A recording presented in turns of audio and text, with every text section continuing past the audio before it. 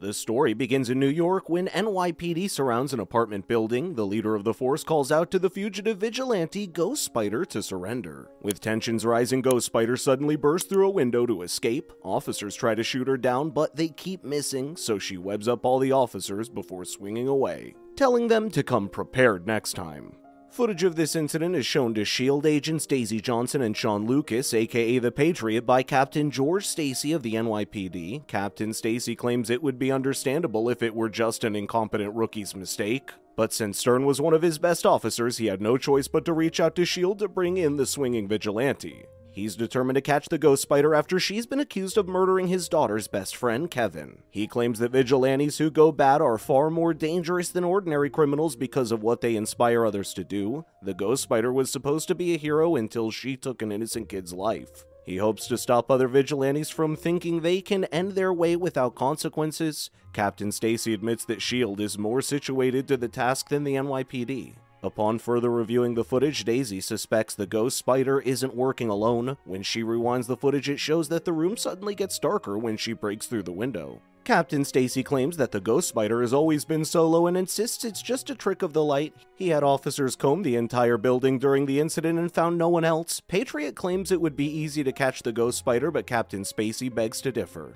Little does he know that the Ghost Spider is his very own daughter Gwen, who's fallen asleep in the garage while still in costume. She's startled by her band, the Mary Janes, entering and quickly changes into her civilian outfit before they see her. They wondered why she looked like a mess, to which Gwen joked how a SWAT team chased her for 6 city blocks, to which they suddenly burst out in laughter. They think she was making an excuse when she ate too many pizza rolls and passed out in the garage.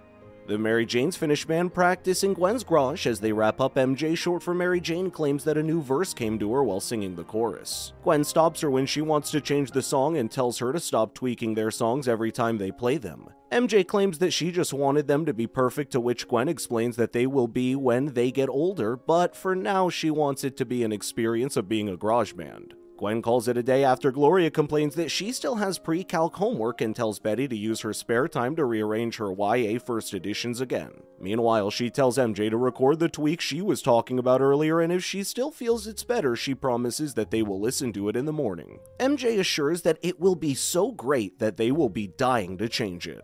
With Betty and MJ gone, Gloria approaches Gwen and insists they talk as she notices Gwen has become distant since her best friend Kevin's death. Flashbacks show that the Ghost Spider was there during Kevin's death and funeral. She tries to put on a brave face and pretend to be okay, but Gloria sees through the facade and worries that she is still in denial. She tries to deflect, but when Gloria presses the issue, Gwen claims that nothing will change the fact that Kevin is already dead and is determined to catch the one responsible for his death. However, Gloria believes that her alter ego, the Ghost Spider, is responsible for Kevin's death, as reported by the authorities, and worries that she may get herself in danger. During the conversation, Gwen keeps getting flashbacks of Kevin, like when she came out to him with her powers. Gwen then gives Gloria a reassuring hug before sending her away and gearing up. As she swings through the city as Ghost Spider, it is later revealed in a flashback that she confronted Kevin's true killer, an inhuman woman with glowing knives. When the police surrounded the building, she had her cornered that night and demanded to know why she had her friend killed.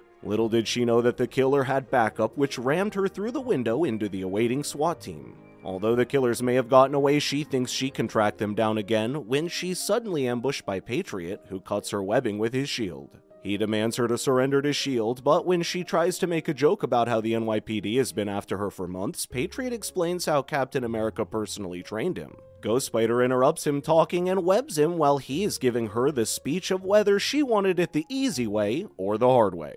She then tries to escape by scaling the building, but Patriot breaks free and pulls her back down. Ghost Spider kicks him off the building, but when he pulls himself back up, she disappears on him and slips him, swinging away when his back turns. Patriot then radios Daisy to tell her that their quarry refused to come peacefully and chases after her using his shield as a glider.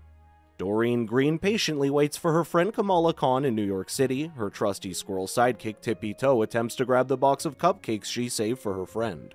Doreen excitedly hugs her best friend and offers her cupcakes to celebrate their very first superhero team-up. Kamala brings up her Hero Watch app and claims it had reports of the Ghost Spider fighting a few blocks away. Kamala thought bringing in an ex-superhero would be befitting for their debut, when the Ghost Spider suddenly falls from the sky above them. With her fast reflexes, she catches the cupcake Kamala dropped and sets them on the bench. She then attempts to web swing away, but Doreen throws Tippy to stop her from escaping, biting off every web line she shoots as the Ghost Spider comically battles Tippy. Kamala and Doreen decided to eat one cupcake each before changing into their outfits. Doreen then gives a dramatic introduction of the BFHFS, short for Best Friends Heroes Forever. With Doreen as Squirrel Girl and Kamala as Miss Marvel, they suggest they give up and turn herself in peacefully. She told her that if she genuinely felt she was innocent, then it was time for her to stop running away and prove it. Ghost Spider tries to slip away and wall crawl, but Miss Marvel catches her with her massive hands. She quickly slips out of her grasp, but Squirrel Girl declares they won't let her escape. Ghost Spider dares them to give it their best shot. Out of nowhere, Squirrel Girl starts to narrate the situation, hoping to raise the dramatic tension, but Miss Marvel stops her. Realizing they're in a rush, they utter a battle cry and leap into action.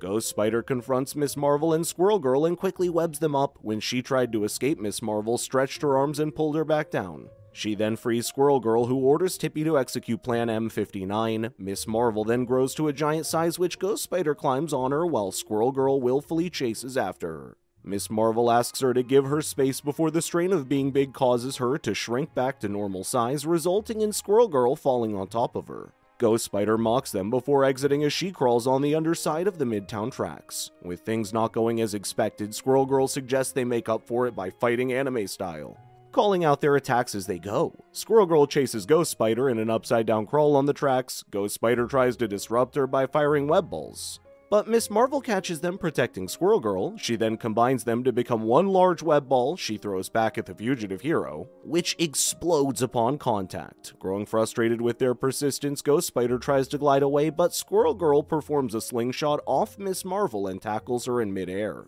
pinning her down to the ground. Pinned down, Ghost Spider complains at how she managed to get away from S.H.I.E.L.D., only to be taken down by a pair of nobodies. Miss Marvel responds that Ghost Spider was supposed to be a hero until she took someone's life. Ghost Spider pleads innocence and explains that everyone was so obsessed with meting out punishment that they never bothered to check if she was actually guilty. Hearing her say that, Squirrel Girl gives her a chance to explain her side of the story, promising to let her go if they believe her. Otherwise, she'll face the full wrath of Tippy and her squirrel friends.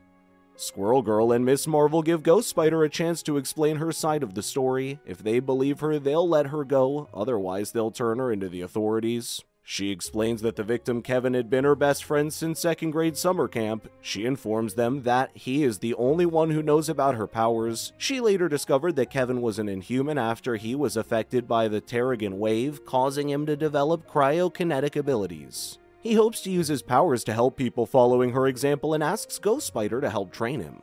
When Kevin failed to show up on the night of their first patrol, Ghost Spider tracked his phone to a warehouse where she found him dead on the floor. She was in shock at the time that she didn't notice the killer's presence until her spider sense alerted her of the ambush from the killer, which she describes as an Inhuman woman with glowing knives. During their fight, the killer grazed her and she felt as if her life was sapped out of her, forcing her to flee. Given that there were no marks on Kevin's body, the police quickly assumed the Ghost Spider was responsible and had been on the run since then. Although Miss Marvel's convinced by her story, Squirrel Girl, who thinks it may be made up, remains skeptical. Ghost Spider convinces them that Kevin is her best friend when she shows them her commemorative friendship bracelet, winning them over to her side. The heroic duo offers to help her catch the killer, but she refuses as she doesn't want them to become fugitives if the cop finds out they are with her. Ghost Spider explains that until she finds a way to clear her name, she is unable to help New York City the way she should, and claims that they could do it in her stead.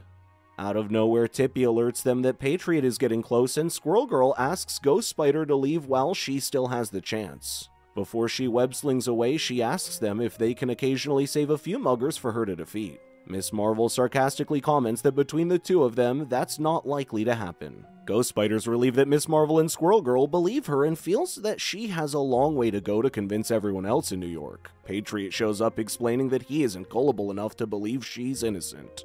He once again demands she surrender, but Ghost Spider attempts to glide away. Patriot shoots a rocket at her and chases after her, with the glider pulling her down to the ground. Out of nowhere, Daisy aka Quake appears behind her, knocks her down with her powers, and then cuffs her as she's led into their flying car. Ghost Spider tries to convince them that an inhuman woman with life-sucking knives is responsible for Kevin's death. This catches Quake's interest, but her partners stop her, telling her that the guilty always play the innocent, especially when handcuffed. As S.H.I.E.L.D. agents turn in Ghost Spider to Captain Stacy, she quickly begs them to take her around back and promises to answer all of their questions, but they ignore her. As the fugitive is brought before him, Captain Stacy declares how he will lock her away in the deepest, darkest cell he can find for what she did to her daughter and her friend, not knowing that she is his daughter. As he's about to unmask her, Ghost Spider slips out of her cuffs and webs them both before she slips away. Patriot tries to chase after her, but Quake claims she was long gone. Captain Stacy's furious at them for having a faulty tech let their fugitive escape and demands to speak with their commanding officer. Later, Ghost Spider shows up before Quake when she's off duty. She wondered why she let her go, explaining how she realized that Quake subtly used her powers to break the cuff. Quake tells her that the official story was that the bolt shook loose, which caused it to malfunction. She further explains how Quake deduced Gwen's secret identity as the Ghost Spider, given her reaction when they brought her to Captain Stacy. She tells her that she recognized the Inhuman she described as Kevin's killer and suspects she might be in Boston. Quake explains how she came upon this individual in a side project she's been working on and asks Gwen to tell her everything she knows about the Inhuman or her accomplices, especially teleporters. She suspects that something bigger is going on. Ghost Spider finally tracking down Sheath, which lures her into an abandoned warehouse. When she thinks she has cornered her, Exile appears behind and attacks her. Out of nowhere, the Secret Warriors show up who were tracking Exile. Patriot demands Ghost Spider to surrender, but Daisy aka Quake stops him, telling him that their mission is to capture Exile. Quake got distracted and Exile stole her phone, which she used to track him. Having them surrounded by the heroes, Exile and Sheath escape through a portal. Quake offers Ghost Spider to join them as it will be the fastest way to find Sheath, given that she's working with Exile, but she refuses. Back at their hideout, Patriot gets frustrated over their lack of teamwork, resulting in the villains escaping. He criticizes his teammates for being unprofessional. Squirrel Girl confronts him and takes him outside on a day off. Meanwhile, Gwen returns home to practice with the Mary Janes, but gets irritated when the band decides to take a break. Gloria talks to Gwen, who grows worried over her sudden change of behavior. She tells her that Gwen's father keeps calling and asking for her whereabouts. Gwen asks her for more time and to keep covering for her until she catches Kevin's killer. Back at their hideout, Quake replicates the tracker she had on Exile on her phone. When Ghost Spider sneaks in and tries to steal it, she trips the alarm and quickly gets surrounded by the Secret Warriors. After much convincing, Ghost Spider agrees to team up under the condition that she gets to catch Sheath. Exile reveals that he plans on stealing Hala's ship that is stored in a Stark Industries warehouse when Iron Man confiscates it in their fight. He intends to use it when Quake's tracking program to find the rest of the Inhumans. The Secret Warriors arrive at the warehouse where the NYPD has it surrounded. Worried that the cops might get caught up in the battle, Quake used her powers to separate them from the villains in an enclosure. When Squirrel Girl tried to attack Sheath with Patriot's shield, she knocked her down instead and used it to escape outside. Ghost Spider and Quake quickly head out to chase after Sheath. When Sheath tries to attack Captain Stacy, Ghost Spider jumps before him and saves his life. The rest of the Secret Warriors defeat Exile by working together and surrounding Sheath, where she is forced to surrender. Having apprehended Sheath, they turn her over to Captain Stacy and explain that she's responsible for Kevin's death. With justice finally served, Ghost Spider joins the Secret Warriors.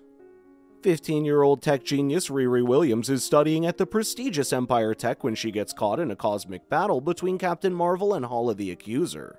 Hala gets wind of Kree technology stored by Tony Stark at Empire Tech. Hala intends to use the Kree ship's power core to open a portal back to her planet. Squirrel Girl and Miss Marvel have been stalking Captain Marvel's activities, hoping to see her in person. When they come upon a battle, they quickly call for reinforcements, to which the Secret Warriors sort out and arrive on the scene. Captain Marvel is shocked to find the team there and orders them to help save civilians. Every Iron Man shows up to help defeat Hala. When all students are out of harm's way, the team joins the fight, but a slight mishap causes the force field protecting the Kree device to malfunction, giving Hala a chance to grab it. The Secret Warriors managed to stop her from taking it, but the damaged power core exploded when it cracked open. Hala managed to escape and the multi-million-dollar endowed lab is in ruins. Tony Stark criticizes the team for getting in over their heads. At the same time, Captain Marvel scolds them for fighting without orders, which Quake takes seriously given that she's the leader. It was revealed later that it wasn't Iron Man who joined the fight, but Riri Williams, who'd created her version of Iron Man's suit. After her father's car accident, Riri's been working on proving herself to save others, as Iron Man did through his inventions. Having lost the power core, Hala thought she could use Riri's arc reactor as a power source to open a portal. She approached Riri disguised as Daisy Johnson, pretending to offer her a job with S.H.I.E.L.D. When she turns her back, she knocks her out and steals her suit. Riri later confronts Daisy, who realizes that Hala pretended to be her to steal her suit. They tracked her down at the park where she had already finished making a teleportation device. Not only did they fail to stop Hala from escaping, but she also summoned an anti-plasma goo, which swallowed everything in sight. They tried to contain it, but it is indestructible. It even adapts when it consumes powers, like how it grew tentacles when it ate Ghost Spider's webs. Riri managed to create an antivirus program to regain control of her artificial intelligence AMI, which Hala reprogrammed to attack the Secret Warriors.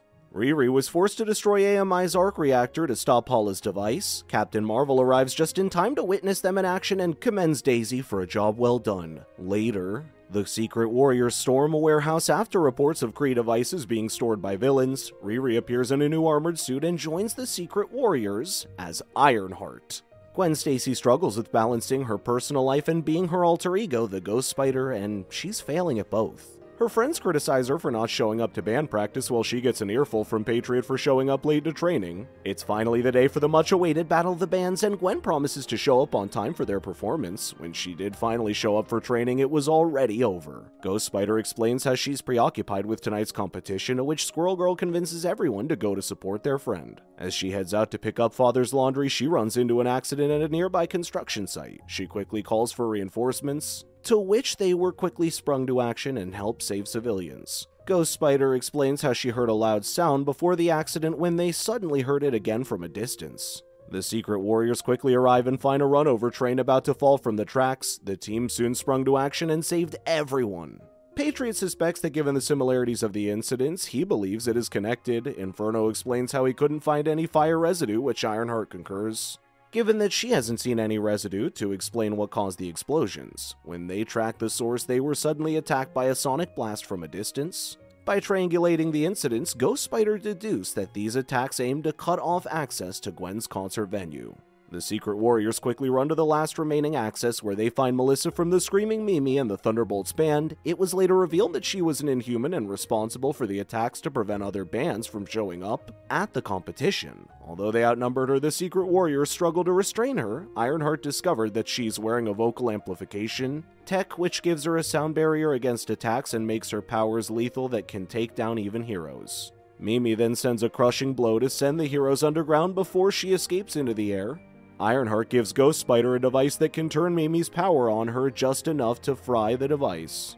She then chases after Mimi and knocks her out, with everyone's help crashing near the concert's venue. Gwen's band is next to perform and she's still far from ready. Seeing her friends' disappointed faces, Ghost Spider walks up to her friends and reveals her identity to them. She explains how she struggled to live a double life, being part of the band and a member of the Secret Warriors. Her team arrives and shows their support, encouraging her to be who she is. Her friends also comfort her and explain that she doesn't need to be perfect, but honest with them.